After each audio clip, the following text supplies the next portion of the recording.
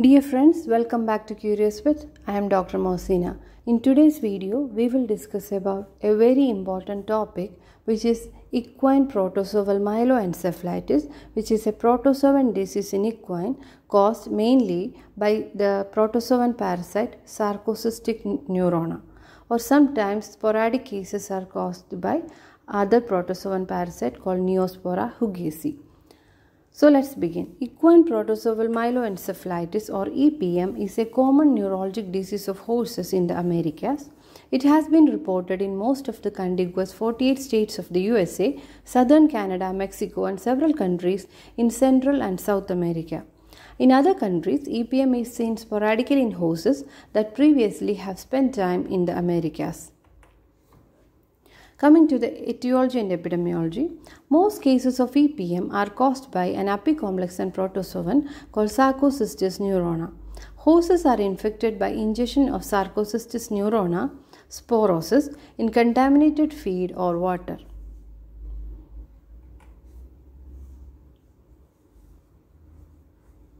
The organism undergoes early asexual multiplication, also known as schizogeny, in extraneural tissues before parasitizing the CNS. Because the infectious sarcocysts are only rarely formed, the horse is considered as an aberrant or dead-end host for Sarcocystis neurona.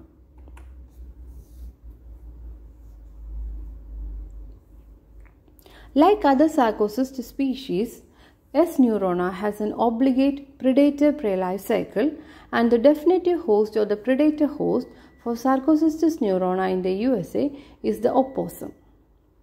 So, like other Sarcocyst species, S.neurona has an obligate predator-prey life cycle.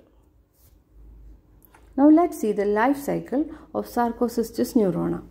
So, the intermediate hosts are the 9-banded armadillos, striped skunks, raccoons, etc., which are carrying the sarcocyst in skeletal muscle. From them, the definitive host or the predator host, which is the opossum, get infected, and sexual reproduction of the organism, Sarcocystis neurona, occurs in the digestive tract or intestinal epithelium of opossum, and which shed infective sporocysts in feces.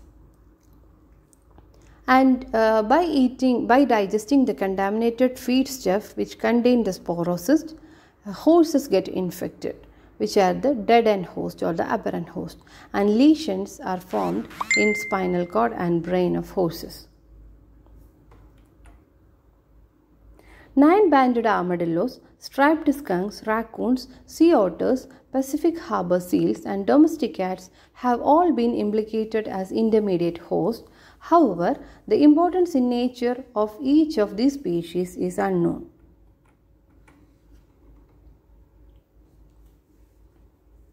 Sporadic cases of EPM are associated with N.hughesi, an organism closely related to Sarcocystis neurona. The natural host of this organism have not yet been identified.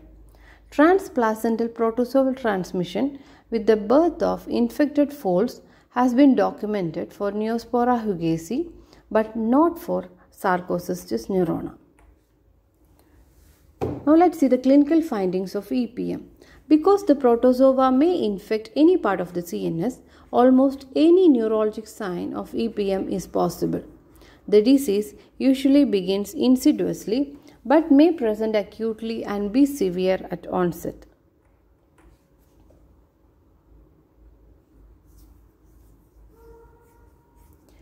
Signs of spinal cord involvement are more common than signs of brain disease, and horses with EPM involving the spinal cord have asymmetric or symmetric weakness and ataxia of one to all limbs, sometimes with obvious muscle atrophy. You can see the asymmetric muscle atrophy of left hind quarter of the horse here in this picture. When the sacrocaudal spinal cord is involved, there are signs of coda equina syndrome. EPM lesions in the spinal cord also may result in demarcated areas of spontaneous sweating or loss of reflexes and cutaneous sensation. The most common signs of brain disease in horses with EPM are depression, head tilt, and facial paralysis. Any cranial nerve nucleus may be involved, and there may be seizures, visual deficits, including abnormal menace responses or behavioral abnormalities. Without treatment, EPM may progress to cause recumbency and death, and progression to recumbency occurs over hours to years or may occur steadily or in a stop-start fashion. Now let's see the lesions. With EPM, there is focal discoloration, hemorrhage, and or malacia of CNS tissue. You can see focal discoloration of hemorrhage of spinal cord specimen here. And histologically, protozoa may be found in association with a mixed inflammatory cellular response or neuronal destruction.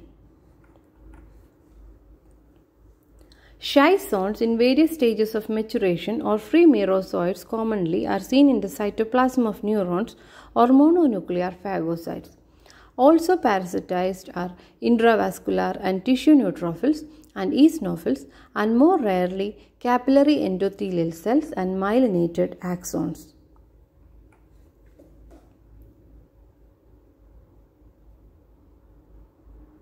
Merozoites may be found extracellularly, especially in the areas of necrosis. In at least 75% of clinical cases, protozoa are not seen on H&E stained sections. So in 75% of clinical cases, protozoa are not seen on H&E stained histopathology sections. Now let's see the histopathological sample here. In the picture A, the tissues contain scattered foci or lymphohistiocytic inflammation with rare small areas of necrosis. And in picture B, you can see intermingled with these inflammatory cells, there are few protozoal schizones, which are marked by arrows, prompting the diagnosis of EPM. Now let's see the diagnosis based on neurologic signs, elimination of competing diagnosis, and serology. Postmortem diagnosis of EPM is confirmed by demonstration of protozoa in CNS lesions on the basis of distinctive morphology or by immunohistochemical staining.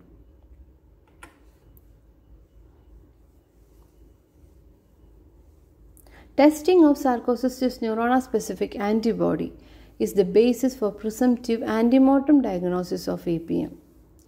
Serologic tests for specific antibodies against whole Sarcocystis neurona or N.hughesi or protozoal surface antigens provide evidence of current or previous exposure to the organism. Thus, low or negative serum titers tend to exclude the diagnosis of EPM. Conversely, positive or high serum S.neurona titers have limited diagnostic utility in that such titers do not clearly distinguish horses with subclinical extraneural infections from those with EPM.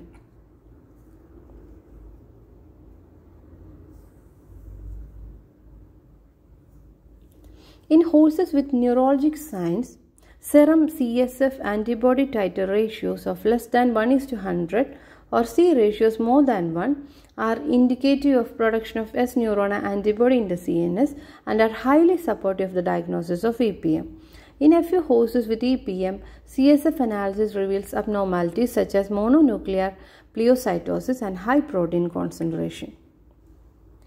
Depending on the clinical signs, differential diagnosis may include cervical vertebral stenotic myelopathy, trauma, aberrant parasite migration, equine degenerative myeloencephalopathy, equine herpes virus 1 myeloencephalopathy, equine motor neuron disease, coda equina neuritis, arboviral encephalomyelitis or eastern or western equine encephalomyelitis or West Nile encephalomyelitis, rabies, bacterial meningitis, hepatoencephalopathy or leukoencephalomalacia.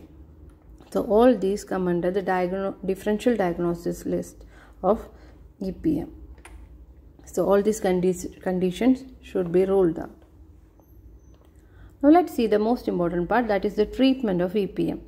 Antiprotozoal drugs and immunomodulators are the most important part of the treatment. The FDA approved treatments for EPM are ponazuril, diclazuril and a combination of sulfadiazine and pyrimethamine. The bioavailabilities of ponazuril and diclazuril are improved by concurrent peroral administration of corn oil or DMSO. A loading dose of pronazuril, 15 mg per kilogram per oral, may be given on the first day of treatment to rapidly attain therapeutic blood levels. The sulfadiazine pyrimethamine product must be given at least 1 hour before or after hay is fed. Anemia may develop after prolonged treatment with sulfadiazine pyrimethamine and is best prevented by providing folate-rich green forage such as alfalfa hay or green pasture. Approximately 60% of horses improve with each type of treatment, but less than 25% recover completely. Relapses occur commonly up to 2 years after discontinuation of therapy. Because immunosuppression or immunodeficiency may be a risk factor of EPM, immunomodulators are sometimes given as ancillary therapy. Now let's see the prevention and control. No proven preventive is available. A conditionally approved vaccine was marketed, but the license lapsed in 2008 and the vaccine is no longer offered. There is interest in using anti-protozoal drugs for prevention, and it has been shown that daily diclofenac prevent foals from seroconverting against S.neurona and N.hughesi. Evidence-based protocols for preventive use of anti-protozoal drugs are not yet available. The source of infective sporocysts in opossum feces, so it is prudent to prevent access of opossums to horse feeding areas. And horse and pet feed should not be left out. Open feed bags and garbage should be kept in closed galvanized metal containers. Bird feeders should be eliminated and fallen fruit should be removed. Opossums can be trapped and relocated. Because putative intermediate hosts cannot be directly infective for horses, it is unlikely that control of this population will be useful in prevention. Before ending, now let's see the key points once again. EPM is caused by CNS infection of equids with either of an apicomplex and protozoa, S.neurona or S.neurona. Common clinical signs are asymmetric ataxia and weakness of limbs and regional neurogenic muscle atrophy. Less common signs are seizures, facial paralysis, head tilt, and other signs of cranial nerve dysfunction. Serologic support for the diagnosis was obtained using serum CSF titer ratios for ELISA or indirect fluorescent antibody test. EPM is treated with antiprotozoal drugs, mainly pronazuril and diclofenac and immunomodulators, and there is no vaccine available now for EPM. So that's all about equine protozoal myeloencephalitis. So if the video is informative and useful, please like it and share with your friends. Comment your suggestions. If you are new to this channel or not subscribed yet, please subscribe and click the notification bell so that you get notified every time I upload a video. See you soon with another video. Thank you.